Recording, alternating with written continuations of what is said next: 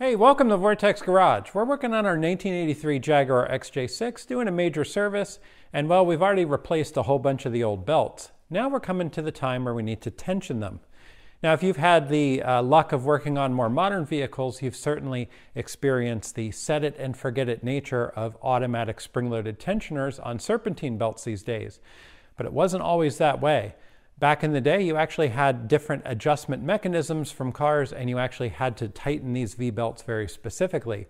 In fact, the service manual actually specifies the exact amount of deflection based on the amount of pressure that you should have when you're testing the tension of this belt. Now, the old adage used to say, oh, well, if it's got about a ½ inch deflection, then you've probably got it right. Well, that's not always the case. Now, if you have the belt too loose, you're going to end up having slippage on the pulleys. That can make squealing belts. It can heat the belt up and cause it to fail prematurely. But if you over tighten the belt, you can actually have other problems over the course of a long time. If you've got a lot of tension on the belt here, just imagine the pulling pressure you're putting, and imagine a shaft with a bearing on the end of it getting that pressure, wanting to pull it over. You're actually putting a lot of additional stress on those bearings, and you can wear components out a lot faster. So today we're going to show you some tips and tricks on how to tighten V-belts properly using specs found in the service manual. So we're going to take a look at our Jag here, and we're going to do the alternator belt first, and that's the one we're going to show you. Now, there is a basic premise when it comes to V-belt tightening that you want to look at the span of the belt. That's from the middle of one pulley to the other. That's the span. And take that measurement in inches and divide it by 64. And that's usually the rule of thumb for V-belts. Now, you'll still want to check with your service manual because with Jag, it's slightly different than that, but it is awfully close. Let's show you on the car. All right, so the first thing we're going to want to do is measure our belt span. Now, this is one of my favorite tools in the shop. This is a sewing kit measuring tape, and it's got both centimeters and inches on it. And the thing I like about this is you can contour it to various things, so it's really nice and easy to use. All right, so what we'll do is we'll come up past all of our stuff that we've put up here, our wires for our cameras. And hopefully one of these cameras is going to pick up the view here. So we're going to put this right around on the end, middle of that pulley. And then we're going to go here. It looks like we have somewhere between 8.5 and 9 inches of span if we go to the center. Probably closer to 9 inches.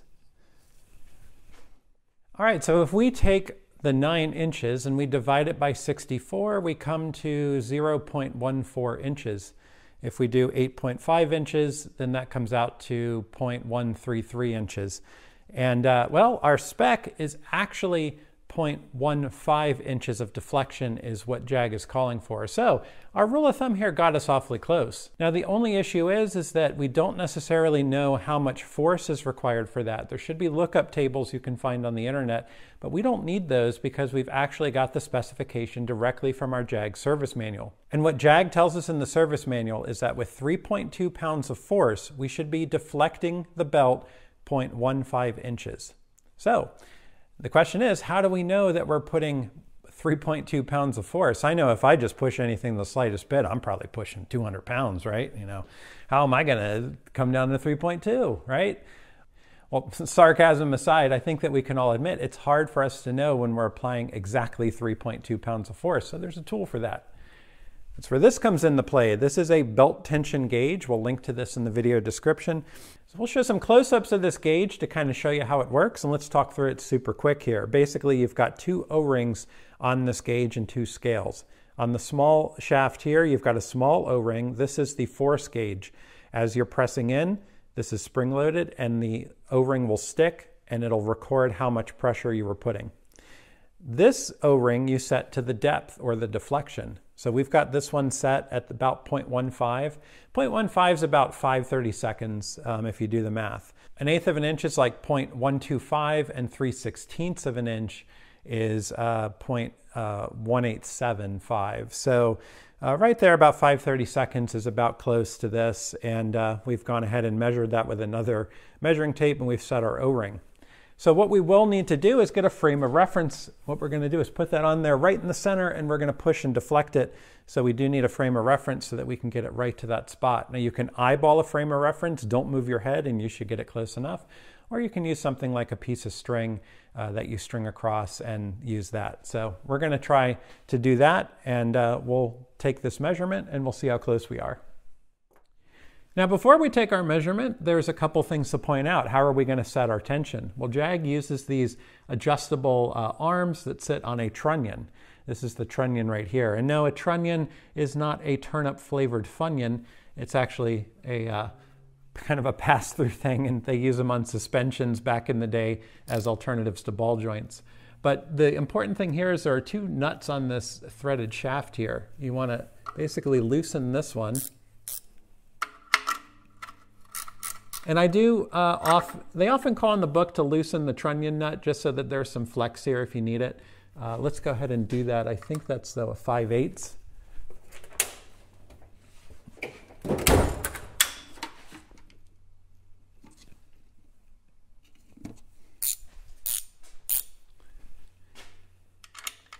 No, must be a 9/16 then. It is a 9/16. Look at that. So we'll just loosen that slightly, just because it called it out in the book. But you want to loosen this one. This is basically a lock nut, which we'll put on when we're done, but we're going to loosen it off quite a bit, and it's nice we can get our ratcheting wrench on that one. This one, however, we're going to have to do by hand with the wrench. And what we're going to do as we tighten it, just imagine as you're tightening it, you're pushing the nut further down, which is basically sending the rod this way. And as we send the rod this way, our pulleys are going to get further apart. As they get further apart, that's going to add tension to our belt here. Now I can feel we've already got a fair amount of tension, so I've already kind of set it by hand to get it somewhat close. We use sort of the 1/2" deflection thing as a gauge just to get us there, and then we know we can sort of fine tune the rest. Now how do you set this? Well, once you've loosened all your trunnions and you loosen the everything up, and this whole thing, the whole alternator basically pivots back and forth and it rotates like that, and you can set it. You can also take a small pry bar and you can come in here and you can basically push against this, and you can move the whole alternator the way that you want it to go and hold it in place and tighten this nut up so that it holds, and then you get your base tension set. And then basically all we're doing from here is fine tuning it. All right, so we're going to take a piece of string, which of course we don't have. So we are going to use, this little piece of wire here, and we're going to tape this up.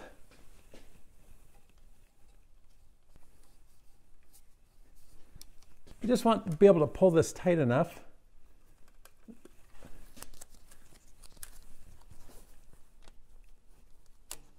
The important thing is you want this wire to be on the same plane as the belt, and that can be a little difficult to get it in there. So we're close enough. It's pretty much right there. If you look at it the right way, the camera angles might not be perfect for that. All right, then we're going to take our tool and we're going to zero it out on our small O-ring, and we've got this here. So let's go ahead and fish it in here.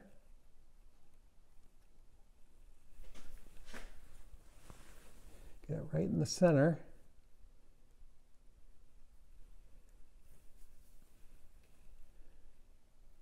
And then we'll get it to match the plane, and that's about right there.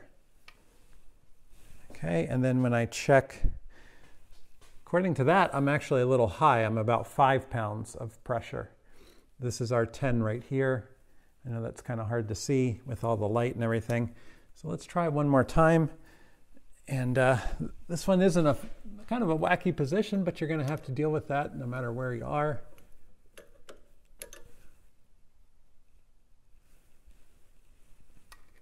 Okay, we'll get it in here. Get it right in the center. That's about right in the center.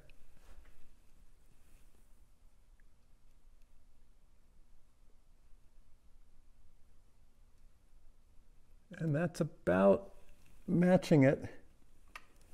I think that's a better, I am pretty much spot on. If you look at that, that's about 3. We could probably go a tiny bit tighter. So after you take your measurement, if you need to, you can simply loosen this and tighten this one. and that'll pull it back in, and that'll loosen the tension. Or you can tighten this one to add a little more tension if you need to. So we'll do that.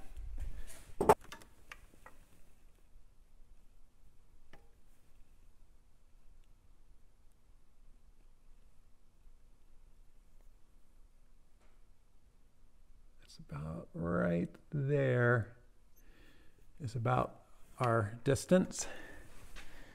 And I would say we're right at about 3.2, maybe a tiny bit more. But I think that we're not overly tight, and I think we're close enough, and I'm pretty confident and happy with that tension. So this one actually we had pretty close, which is good. We'll try to bring the cameras along as we do one above the engine.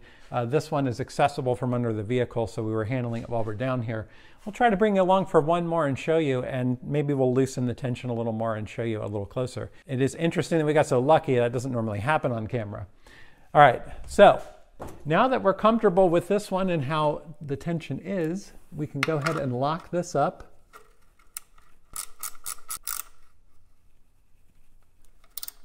Okay, and then we'll lock this one up. That one's pretty locked. All right, we'll basically lock these in place. Okay, and then let's go ahead and tighten our trunnion. And we'll take one more measurement, make sure nothing went too far out of whack. We'll reset our O-ring. Our other O-ring's looking pretty good. We've still got our plane measurement. We'll put her right in the center, and then we'll test right to about there. And yeah, we're still looking pretty good. So, all right, that one is tensioned correctly. All right, so next up, we're going to go ahead and do the belt to the power steering pump. Now, according to the Jag specs, 6.4 pounds of pressure should deflect the belt in the center by 0.17 inches. That's a lot closer to the 3/16 mark, and we can reset our gauge here. We've moved our one O-ring to account for that 0.02 extra deflection, so not much. And we've got our O-ring reset to 0. We're looking for 6.4, so past the half mark on our 10 scale. We've also moved our blue wire, and we've kind of got it lined up with the plane as best we can, and we'll have that as a visual reference. And well, let's check it out now, because this one, I can tell you right off the bat, yeah, look at all that deflection. And we didn't even move the gauge. So this is a good example of one that's going to need some tightening. So we do have our one nut here backed off. Let me get some light for you. All right, and then we're going to come in here. Now that we've got this one backed off, we can tighten this one quite a bit. And of course, there is not much room here. So hope my GoPro doesn't get in the way. I might use a stubby wrench. Let me get a stubby. Sometimes I like to show on camera that things are incredibly difficult to reach and some tips on how to reach them. I think in this particular case, it's our own doing by having cameras stuck everywhere, including the GoPro that is in the way. And I probably should have done this before putting all of these wires and belts and hoses back on. But our GoPro is definitely one of the items that's in the way. But not so bad with our stubby wrench. We can get in here just fine.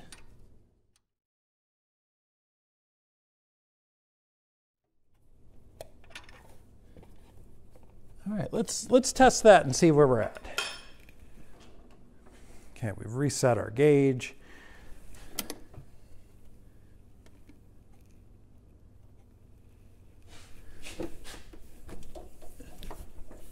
It's hard to see our plane exactly.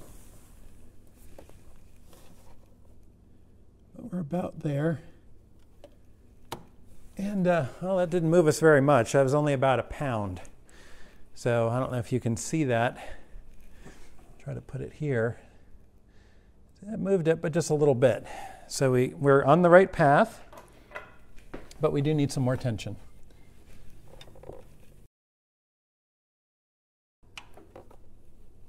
All right, let's try that.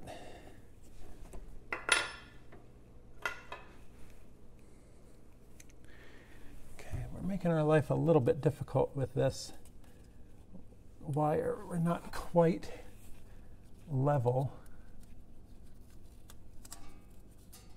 with it, so I'm going to double check it. There we go. That should help us. That should help us. Now that we're getting closer, I want to make sure I dial it in pretty much perfect.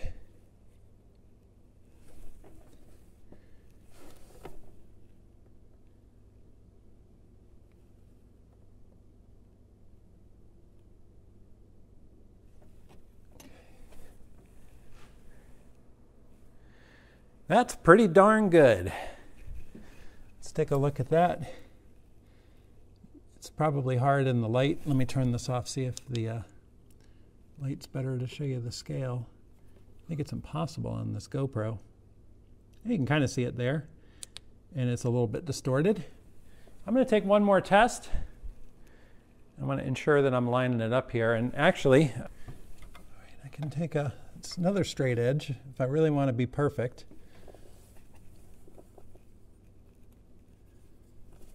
I can put it like that.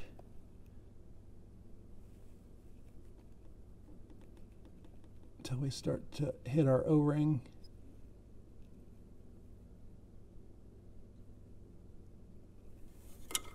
All right, that should be about right. Yeah, that's about right. So I'm pretty happy with that. We've got enough deflection. We've matched this up well. We can take this off, and then we can tighten up our trunnions and bolts and all that good stuff.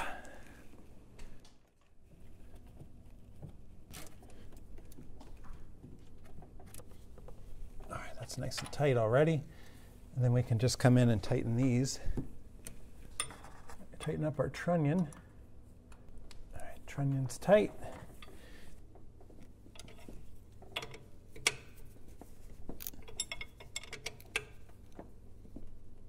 All right, there we go. We're all set. Now the Jag has a total of 4 V-belts. It has one for the power steering pump, one for the alternator, one that goes to the air conditioning compressor, and one that goes to the air pump. So we'll post specs to all those, but we just wanted to show you the basics on how to do it on these 2 belts. All right, so hopefully you found this video insightful and how with V-belts it is a little more complicated to set belt tension, but in all reality it's not hard to get it exactly right using the right tool and looking in your service manual. So all in all, it didn't take us very long to do each of these belts, and we'll go ahead and wrap up the other 2 and we'll be good to go on this car. Like I said, certainly quite a bit different than just the set it and forget it serpentine belt with an auto tensioner, but once you see how to do it, it's really not that bad.